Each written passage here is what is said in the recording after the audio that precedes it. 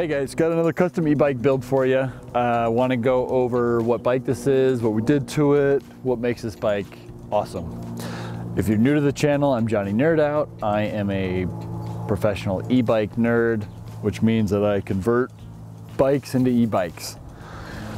What I recommend doing is take a good bike, electrifying it, and turning it into a great e-bike. And that's what this is. This is a Trek 4300. It's a 19.5-inch frame. It's got 26-inch tires. Are these 26? Yeah, it's got 26 by 2.3-inch tires. They're not super aggressive tires, so this would be kind of good for a commuter, especially since it's a hardtail. You can see it's got rack braze-ons here, so you could mount a rack here, but it still has a front suspension fork, so you could take this on trails. This is why I really love hardtail bikes, because it's the most versatile bike. I feel like you could take it off-road, do some light trails, nothing crazy, but you could just put a rack on it, put some bags on it, and now you got yourself a commuter, long distance traveler. This is great. It's got hydraulic disc brakes. It's got the Hayes dyno. And yeah, this was a good, he bought this, the customer brought this to me, got this at the last minute, found it online used. And yeah, this is a great candidate. This is what, if you're thinking about like, I don't have a bike, look on Craigslist, look on whatever your local, marketplace is. Pick up one of these for a couple $100. This has got hydraulic disc brakes, suspension front fork. It's a Trek. It's made with good components. And then you spend another $1,000, maybe $1,200, and you got yourself a killer e-bike. So let's go over what we did to this bike. I added a Bafang BBS02. It's a 750 watt motor, so it's street legal in almost all 50 states and almost everywhere you go. It peaks at a little over 1,500 watts, I believe. So when you really get onto it, it puts out quite a bit of power. We went with the 52 volt, 17.5 amp hour battery. So on this bike, with somebody like me riding it, depending on how you ride it, it's going to get between 30 and 60 miles. You can see this is just, these are the keys dangling off of here. I put them on here so I don't ever lose them. For the display, we just went with the C965. It's just a basic black and white display, which is fine. It still shows you almost all the same information.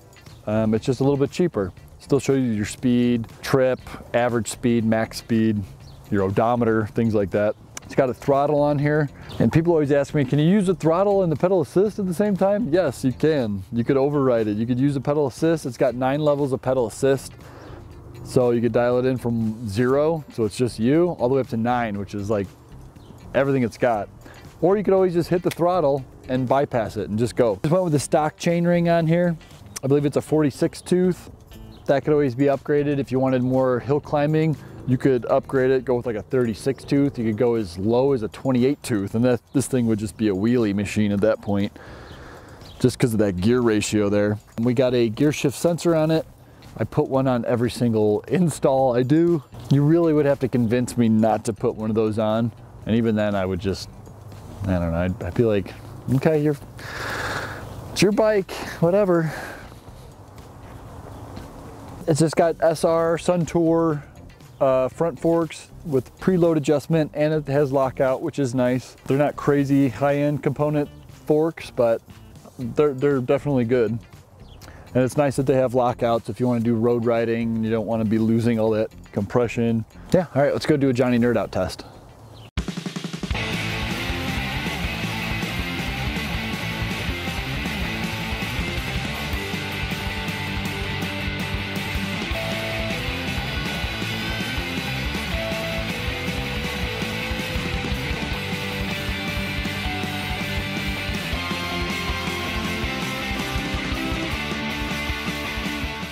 All right guys, thanks for watching. Again, really happy with this bike. I love doing bikes like these. I just love doing hardtails that are good quality bikes. And I strongly recommend you consider getting a hardtail, like a good Trek, Specialized, whatever, something name brand with good specs on it.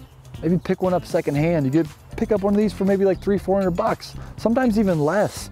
If someone doesn't know what they got, or someone just doesn't really care, they just want to upgrade.